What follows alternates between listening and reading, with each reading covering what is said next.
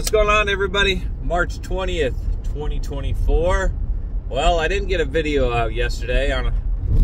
Sometimes on the rare occasion, the wife and I decided to go out and have a little bit of fun.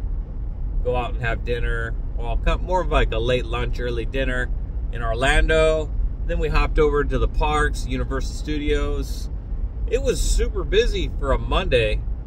But I'm thinking there's some kind of event going on. But anyway, we went on like one ride and just walked around, looked at some of the souvenirs and got some really good food, some churros and pretzels and all that kind of fun stuff. But we stuck around for a little bit and came home. And yeah, and then this morning I had planned to go to Turkey Creek. But unfortunately, I forgot that I got to take my son to a dental appointment. So did that, spent the morning sitting in the dentist's office for him to get his teeth cleaned.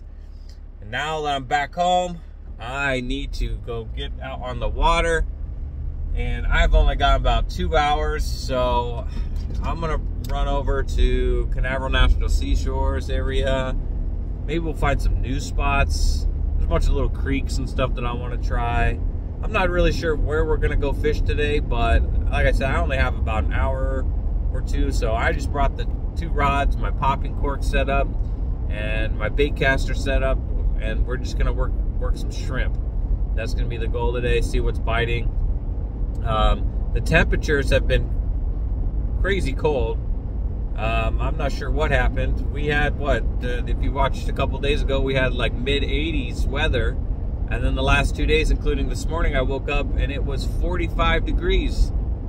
I'm not sure what happened. I think we spring too far forward back into winter or something. But anyway, I'm sure the cold's gonna affect the fish a little bit. I'm not sure, but we're gonna find out. The reason why I figured I'll fish Canaveral National Seashores is I want to load up on some baits, some mullet, and if we can find some and cast it, I'm sure. But like I said, I kind of ran out of time to do so.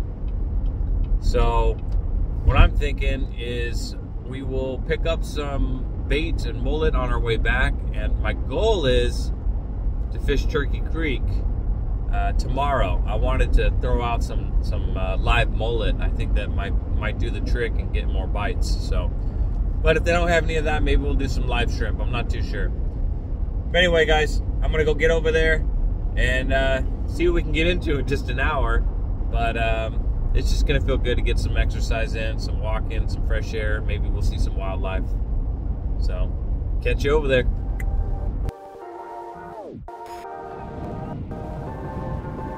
I haven't really tried this spot. It's pretty shallow, but you know what? I'm thinking with it being as cold as it is, maybe they're in the shallows warming up.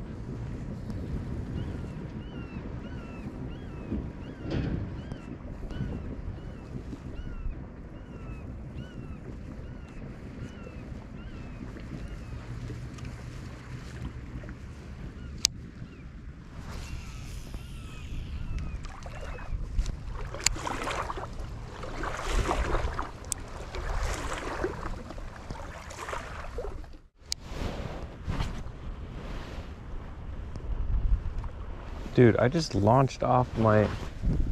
How does that even happen?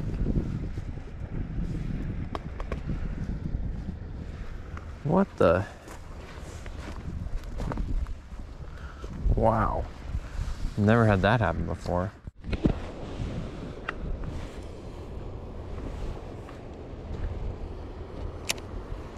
What the heck is that thing? Ocean Explorer. That's very cool.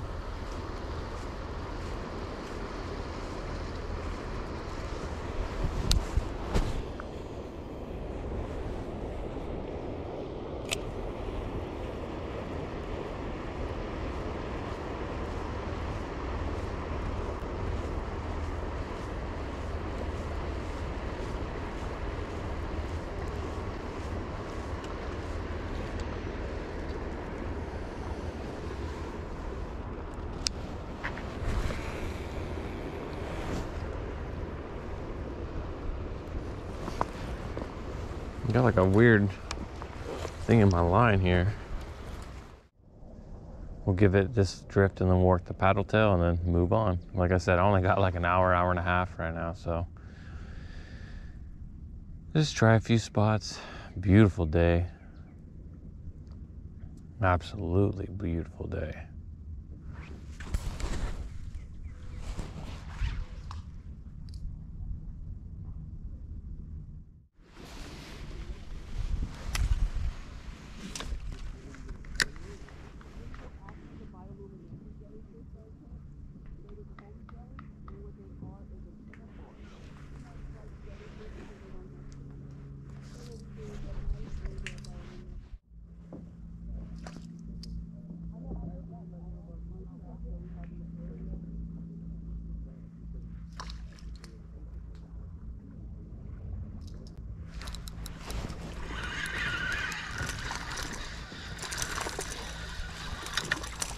Yay, we beat the skunk.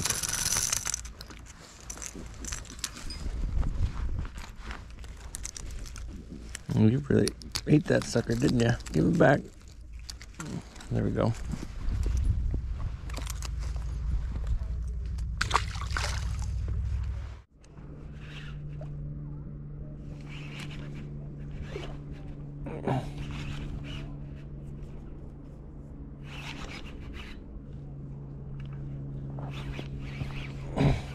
Got something right underneath that log right there. Beautiful trout.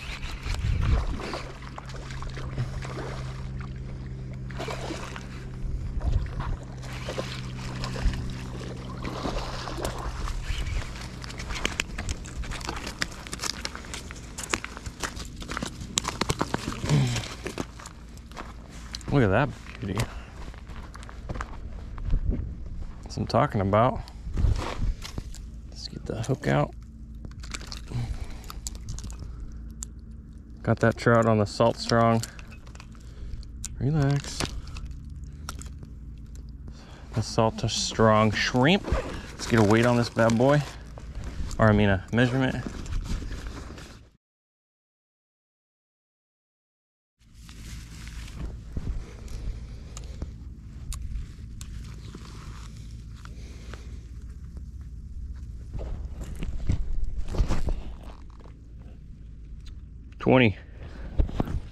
$20-inch trout. Let's get a picture, and then off he goes.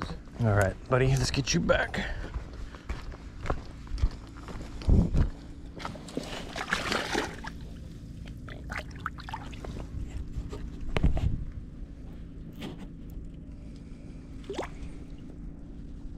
Thank you. Super cool. Let's get another one. Well, can you tell I ran into a puffer? Man, those guys just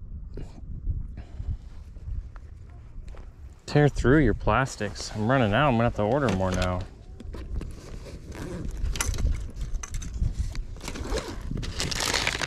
Got 2 left. Oy.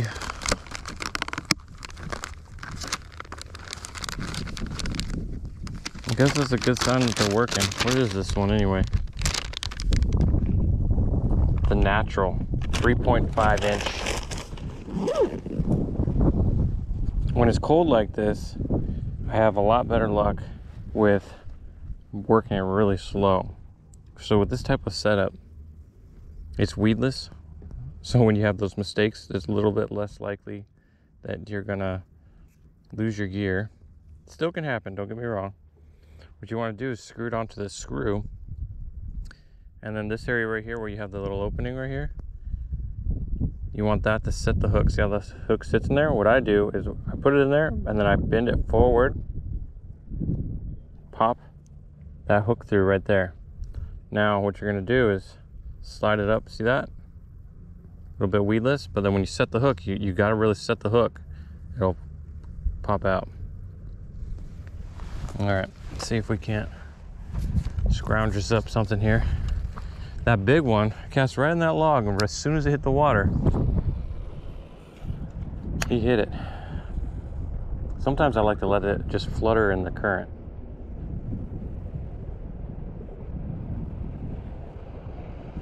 We're gonna have to get going here soon though.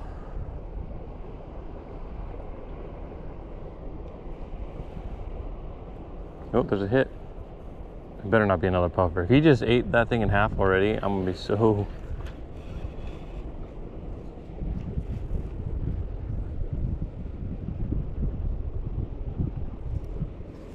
But like I said though, with this type of weedless setup, when you feel a little nibble, you need to set that hook.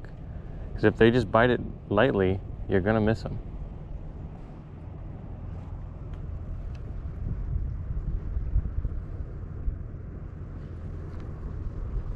I was hoping we can get ourselves a redfish, but not only do you have the logs in there, but you also have the trees overhanging, which makes it really hard to try and get a cast in there. And I'm not good enough to do it yet.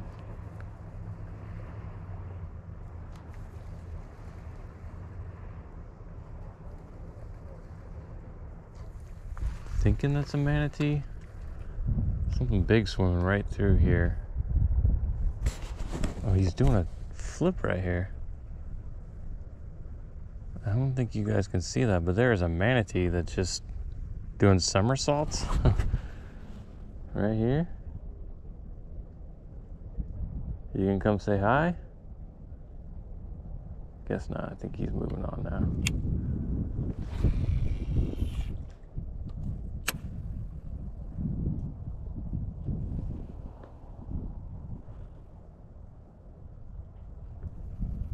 He is coming over here.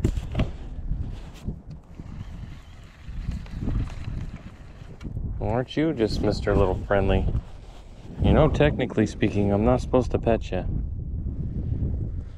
But I have a feeling somebody's been petting you.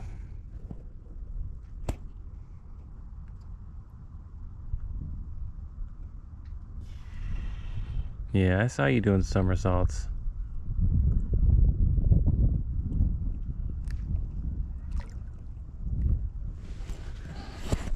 Scare the fish this way, buddy.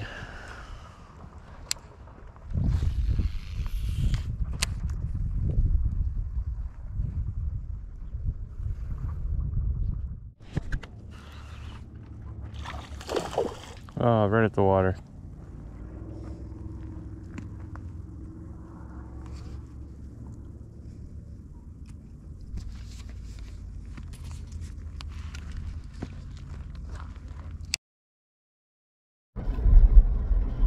Woo, it has warmed up. Started off at like 45, now we're at 75. Shed as many layers as I could. Well, I couldn't just fish for an hour, so I ended up fishing for about an hour and a half, hour 45. Started off with the popping cork, got one small one, but the water was really kind of murky and dirty, so I figured they probably couldn't see it, and plus it's colder, so I figured we would go with like, I went with the weedless shrimp by Salt Strong, and I used that to work it a lot slower, and that was the ticket. Turned around catching some decent trout after that. The biggest being 20 inches, this one right here. So that was cool. So overall, for an hour and a half of fishing, win, you know what I mean? So I decided, like I said, I planned to go to Turkey Creek tomorrow with some live mullet, but everybody's out of mullet. I just checked 3 different bait shops, no one's got live mullet. They got orders in, and there's guys looking for them, but they're saying it's too windy or this and that. And I mean, I can't say I don't blame them, because I tried to save some money and go cast net and catch my own mullet too, but I think I found one group of like 6 of them.